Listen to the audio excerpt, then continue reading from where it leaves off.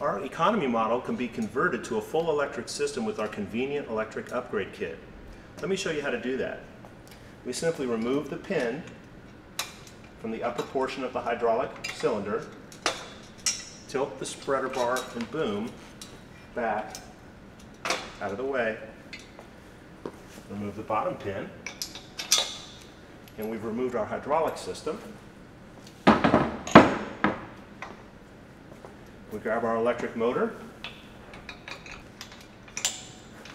insert the bottom pin into the bottom portion of the motor, bring the boom back into place, and make sure you place the electric motor in the slot that's marked for electric.